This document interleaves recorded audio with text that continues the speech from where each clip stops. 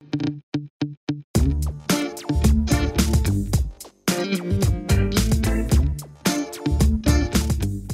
Lori, over the last 28 minutes, I hope we've shared some ideas, some brain food, getting credit unions thinking. That's really the purpose of these webinars is, an outside perspective into credit unions and what should be keeping them up and what they should be focusing on. But any kind of advice, what's the most important thing credit unions should take away from today's conversation? Yeah, this is a good one. I really enjoy this question, and like some of my team that may be on the line, y'all should just like put your earmuffs on now. Hold your vendors relentlessly accountable. Go find partners that are willing to partner with you for the greater good. The idea of a vendor selling you technology that you can't make work, that they don't support, that they want to charge you extra money to help you implement and get set up. We have to get away from that. The credit union, your members, your team, they deserve better.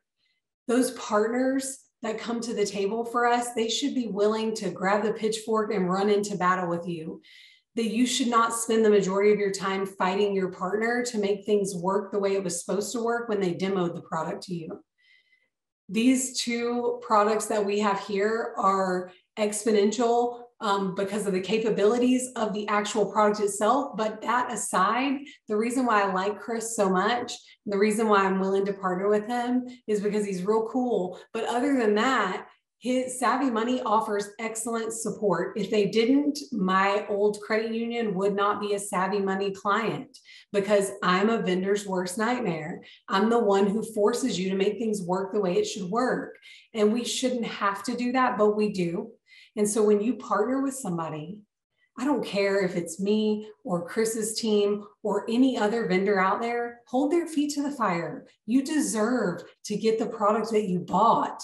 There's no reason why hundreds of thousands of dollars should sit on a shelf in a dusty closet somewhere because you are so embarrassed that you can't make it work the way it's supposed to, and you just don't want to talk about it anymore. But every single one of these credit unions that is on the line right now has a dusty closet somewhere with technology that didn't serve them the way it was supposed to. Find a vendor that loves you enough to do the right thing.